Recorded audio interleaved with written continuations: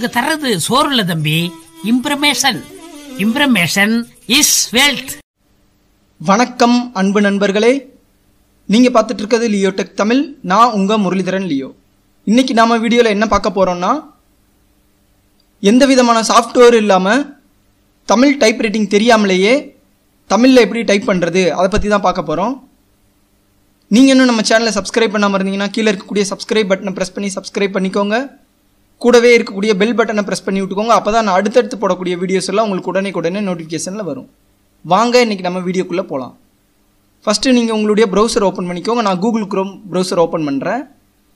இதில் Google English to Tamil keyboard அப்படின்னு சொல்லி சர்ச் பண்ணுங்கள்.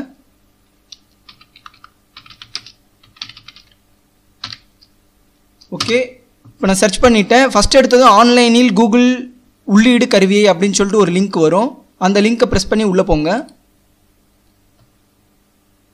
எனக்கு உள்ளே போனது இந்த மாதிரி தான் இருக்கும் இன்டர்ஃபேஸ். இப்போ நீங்கள் இதில் இங்கிலீஷில் நீங்கள் என்ன டைப் பண்ணுறீங்களோ அது ஆட்டோமேட்டிக்காக உங்களுக்கு தமிழில் கன்வெர்ட் ஆயிரும். உதாரணத்துக்கு நான் டைப் பண்ணி காட்டுறேன்.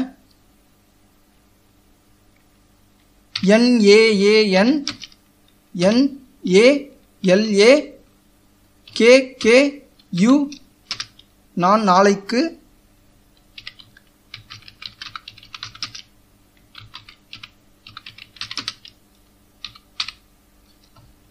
இந்த மாதிரி நான் இங்கிலீஷில் அதாவது தங்கிலீஷில் நான் டைப் பண்ணேன்னா எனக்கு தமிழில் கன்வெர்ட் ஆயிரும். ஸோ நான் அப்படியே காப்பி பண்ணிவிட்டு என்னோடய வேர்டில் போயிட்டு நான் பேஸ்ட் பண்ணுறேன். ரொம்ப சிம்பிள் தான். இப்போ இதோட ஃபாண்ட் ஸ்டைலை நான் மாற்றணும் அப்படின்னு நினச்சேன்னா நீங்கள் Tamil font Unicode font install பண்ணிவிட்டு நீங்கள் அப்படி இதை ஃபாண்ட்டை சேஞ்ச் பண்ணிக்கலாம். இதுதான் ஃப்ரெண்ட்ஸ், எந்த விதமான சாஃப்ட்வேர் இல்லாமல் தமிழ் டைப் ரைட்டிங் தெரியாமலே ஃபாஸ்ட்டாக தமிழில் டைப் பண்ணுறதுக்கான மெத்தட். உங்களுக்கு இந்த வீடியோ பிடிச்சிருந்ததுன்னா லைக் பண்ணுங்கள், மறக்காமல் உங்கள் ஃப்ரெண்ட்ஸ் எல்லாருக்கும் ஷேர் பண்ணுங்கள். Thank you so much.